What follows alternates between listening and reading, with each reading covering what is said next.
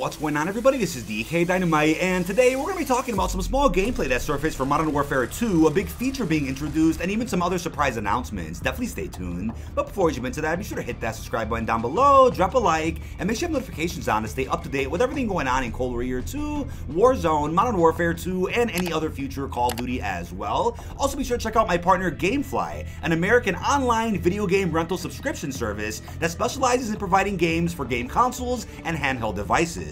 The business model of GameFly is simple. It's similar to the DVD by mail subscription service like Netflix or Blockbuster Online. GameFly sends games to subscribers for a monthly fee. Now, I do remember GameFly from when I was a little kid, before the digital era took over, of course, and I highly recommend giving GameFly a shot if you're an OG gamer like I am and just want to get some physical copies of your game. They're, of course, linked down below in this video's description or even the pinned comment. Now, earlier today, we did get a new celebrity trailer for Modern Warfare 2 featuring Steve Okai. I probably butchered his name there. I apologize. I'm not familiar with the individual. And then we also got a new snippet of gameplay through some short teasers we got from Infinity Ward over on Twitter. And we do see a pistol being shot. We do see a clip of Soap and then what looks like Ghost. And they are counting down to the global reveal of this game, which is tomorrow, time of recording this. It's going to be about, I think, 12 p.m. Central. That's my time, 1 p.m. EST. And it's, of course, on Wednesday. So hopefully that's really clear. And the trailer is already scheduled to premiere on the Call of Duty YouTube channel for those out there that may not be aware.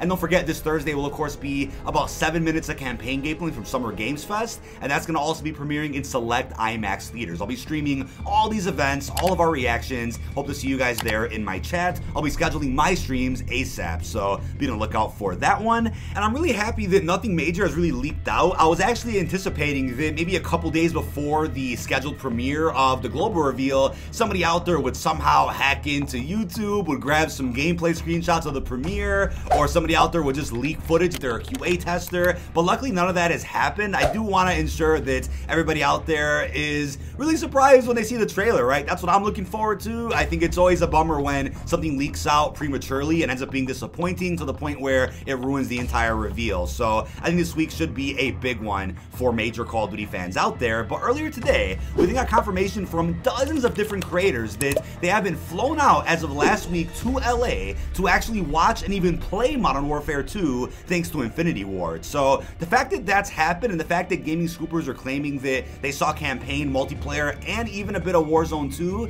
that has me anticipating a pretty big reveal after the trailer tomorrow, since I'm sure content creators will end up posting full-length videos or Q&As or something of that sort to kind of talk about what their experience was at Infinity Ward and what they're able to share that the public just didn't know about yet. Now, it would definitely be a dream come true one day to get the opportunity myself, and hopefully Modern Warfare 2 will be that year when I can say, hey, Infinity Ward flew me out. I could play the new DLC or the new Warzone map or whatever the case is. Very excited about the future nonetheless in terms of my production here for Call of Duty content, but definitely expect vlogs coming out from other creators as well, and I'm glad they had a good time. You know, I'm looking forward to what exclusive details they're able to share in less than 24 hours from now. But it's definitely weird how nothing was really said so far about DMZ. According to gaming scoopers out there, I think the creators that got flown out last week didn't hear a thing about DMZ. So I'm curious if at some point later this summer they'll have a separate event where they fly people out to play DMZ. They might even have a DMZ beta of sorts, similar to how Blackout got a beta during Black Ops 4.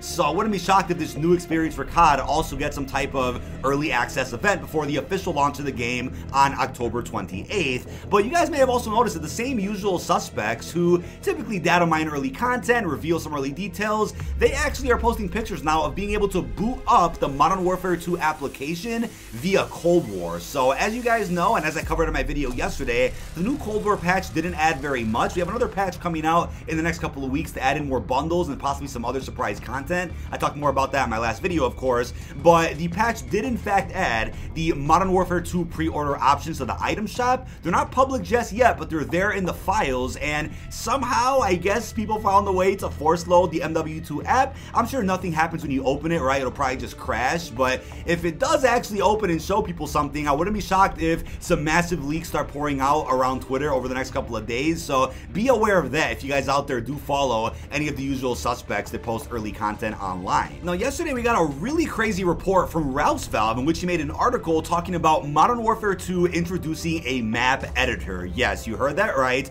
I'll have the article linked down below in this video's description, but as this person went ahead and said in the article, maps have almost become synonymous with what fans would consider a good Call of Duty title, with that expectation, also comes pressure on developers with creating an album of hits for one of their most anticipated titles, that is Modern Warfare 2. Now, both Infinity Ward and Treyarch have plans of producing a community-led effort incorporating an offline mode, equipping players with necessary tools for blocking out, mapping, and editing an already existing map, making relatively simple changes with the focus on altering the gameplay experience, paving the way for creatives to create. Modified maps will allow each creator the option of customizing spawn points, objectives, and restrictions, with the addition of completely changing the scenery of a level and its individual properties, such as crates and containers. Altered maps will be closely regulated. If a creator is approved, they will receive a verified checkmark. Development for this mode was made fairly early in development, originally proposed and presented throughout Modern Warfare 2019's life cycle, with an emphasis on player experience. Infinity Ward plans to also involve the community in an effort by the studio to produce the ultimate playing experience. Now, what comes to mind initially is that this will be huge for the competitive scene, right? If for some reason the pro players are like, hey, Infinity Ward, we don't like your spawn points, we don't like this part of the map design, or XYZ, the map editor will come in handy to then modify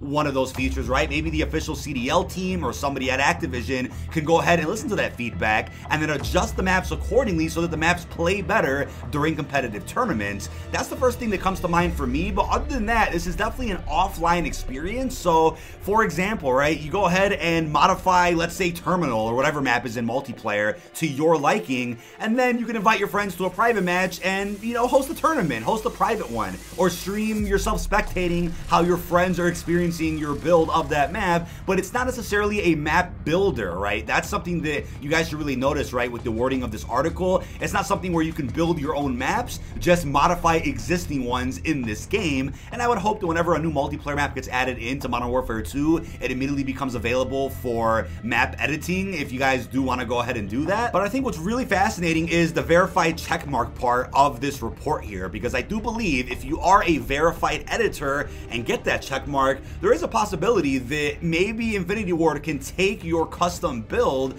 of whatever the multiplayer map is and throw it into the public rotation online. That hasn't been confirmed yet, but that's kind of the thing that I think is implied here with this article, which is that maybe if Infinity Ward is like, hey, the community actually fixed this multiplayer map, they made the spawns better or made this map more interesting now, let's throw that into actual online multiplayer. Maybe that's something that's being considered and could be possible from a verified editor that has that checkmark. Now, this is definitely getting closer to maybe a future feature where you can actually build your own multiplayer map, and then if that's approved, it'll get added to the public online experience. That's, of course, similar to Fortnite Creative, which people out there have made some pretty interesting experiences through that, and then Epic Games would see how cool that is and how popular that little map could be, and they'll throw it into online public gameplay. That could be possible in the future, especially considering that Call of Duty is returning to Steam. At least that's what we assume right now. It looks like Call of Duty on PC will be available for both Steam and Battle.net, so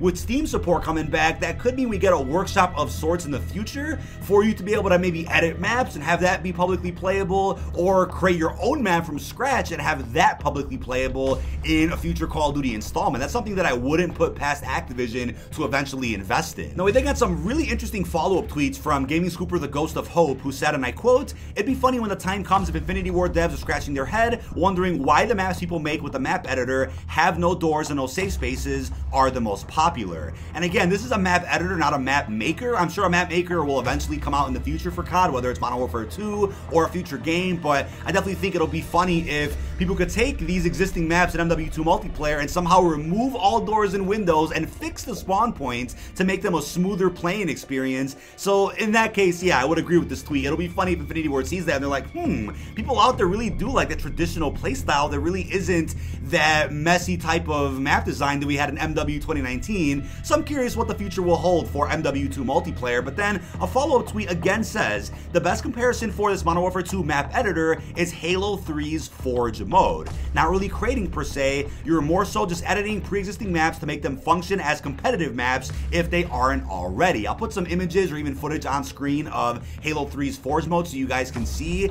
That's the comparison being made right now by the individuals who have seen footage or images of this map maker, or excuse me, map editor behind the scenes. The Ghost of Hope also claimed that he actually heard about this a couple of weeks ago, but that it was Ralph's report to actually post first, so that's nice that he let him cover the news first. He got to break the news as of yesterday, and I'm wondering when exactly they'll confirm this officially. I would assume maybe closer to the actual multiplayer reveal later this summer is when they'll go ahead and say, hey guys, this is also a feature that'll be incorporated at some point at launch or maybe post-launch. We're not sure exactly when this is coming out, but I'm really on board with this, and I'm interested in how this will eventually change the future of competitive multiplayer as we know it. I think there have also been a lot of debates and arguments over the past couple of years with pro players on how a map should play, how spawn points should work, how XYZ is developed in the map, and I think this is a perfect opportunity to kind of iron and level all of that out to make sure that everybody is happy whenever the pros are playing in some competitive games. But nope, I didn't forget, at the very end of this article, something really juicy was posted, right? And it says, and I quote,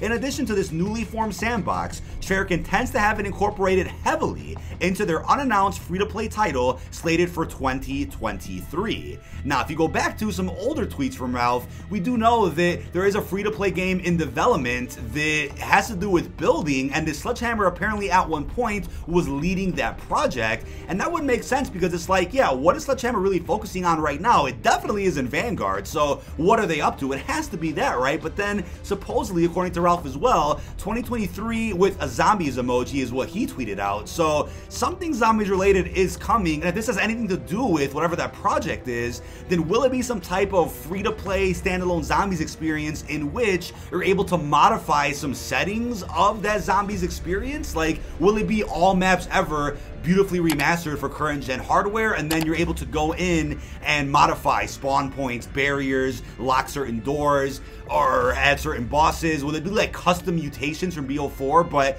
on steroids with current gen hardware in mind and with all previous maps, which could be how a Chronicles 2 possibly ever comes out? It could be through an experience like that where, yeah, you can play the remasters faithfully, but then you can also change a bunch of features around it with this sandbox-like feature that lets you change anything you want on pre-existing experiences. But I don't think what this is in 2023 is some type of ability to play custom maps on console. That would be good, but I think COD going back to Steam is a good step to eventually get there, to where, yeah, we'll go back to having a Black Ops 3-like system where there's a workshop, plenty of custom maps you can play from, and maybe that'll come back in this 2023 standalone zombies project or the next Black Ops game coming out from Treyarch in 2024. But I think right now, Steam aside, having this sandbox-like ability for whatever that standalone project is in 2023 is going to be huge for all platforms out there, not just PC, which I'm really excited about. Now, we then got an exclusive report from the Ghost of Hope as well, claiming Infinity Ward and Treyarch are both working closely to more tightly align the narratives of Black Ops and Modern Warfare going forward, which is ironic considering a few months ago we also had Infinity Ward's Pat Kelly stating that when, I quote, Black Ops Cold War was added to Warzone, Warzone didn't feel like Modern Warfare anymore, but also didn't feel like Black Ops either. The game just existed. So it's kind of ironic that they're ensuring the future of Warzone, or Warzone 2 I should say, doesn't feel like that, and that's why I suggested in a previous video that what they could do in Warzone 2 is this. You have your big new map that only has Modern Warfare 2 weapons, you'll then have your smaller scaled Rebirth size map, which will also just have probably Modern Warfare 2 weapons, but then if Treyarch ever comes out with their own new Battle Royale map, let's say it's the Euro Mountains for example, that's only available in Warzone 2, let's only have the Black Ops 2024 weapons available on that map to differentiate the experiences from one another, so you have a Modern Warfare Battle Royale and a Black Ops Battle Royale, instead of the clusterfuck we have right now with Warzone 1, which is that you can use 3 different COD games variety of weapons in Caldera or Rebirth. That's when things get messy, and that's when things start breaking all the way around in terms of stability. But I think in terms of narrative, there was an attempt made to already confirm, hey guys, this is the brand new Call of Duty canon, this is the official Call of Duty timeline now, which is, according to Call of Duty themselves, World at War, Vanguard, Black Ops 1, Black Ops Cold War, Modern Warfare 2019, and then Black Ops 2. I mean, it's still made very clear on Treyarch's website that all Black Ops games are canon, but that MW 2019 is the first Modern Warfare game to be canon in the Black Ops universe. So if anything, it was kind of on Infinity Ward's end to be like, all right, how do we tie this in to the pre-existing Black Ops timeline? And I feel like there were quite a few hints dropped in the Cold War campaign. I mean, you could see Zakayev himself, and then throughout the Warzone post-launch story for MW, MWII's life cycle, we definitely saw a lot of Black Ops tie-in. We saw a zombies outbreak there, so it's almost like the Dark Ether storyline in Cold War has kind of bridged the gap between the Black Ops Cold War campaign and then the Modern Warfare universe. That's helped out a lot, so that's why I'm hoping that the MW2 campaign at least acknowledges what happened in Verdansk, or maybe what happened in the past, way back when, with the Cold War storyline. I'm very curious what Easter eggs there will be to find when the campaign comes out this fall. I'm really excited to cover all of that here on the channel, of course. But also, speaking of Warzone, we then got some follow-up reports from the usual scooper, Ghost of Hope, that hashtag Warzone 2 gameplay and graphics engine will both be new, same as MW2. Some creators were shown a video aboard a helicopter flying over the new map, plus 10 screenshots approximately of the map areas, and yes, the release date was also revealed. That probably will leak out at some point later tonight, or even over the next couple of weeks, or be officially announced at some point at the global reveal this week. I'll keep you guys posted with what's going on with that. But then after that, he said, and I quote, "The Modern Warfare style movement has been improved by giving the player the freedom to fire in a variety of situations, opening doors, climbing and descending the ropes, even upside down." So this is sounding promising, and I'm looking forward to whatever gets revealed at some point tomorrow. But last and definitely not least, we have even more spicy gameplay that has surfaced of Project Aurora, aka Warzone Mobile. And yes, it's Verdansk. Yes, it's almost a one-to-one of the original Verdansk as we know it, and there's a gulag, there's similar mechanics with putting on armor, recoil, weapons, looting. It's very similar, and it's almost as if they just easily ported over Warzone 1 onto mobile devices.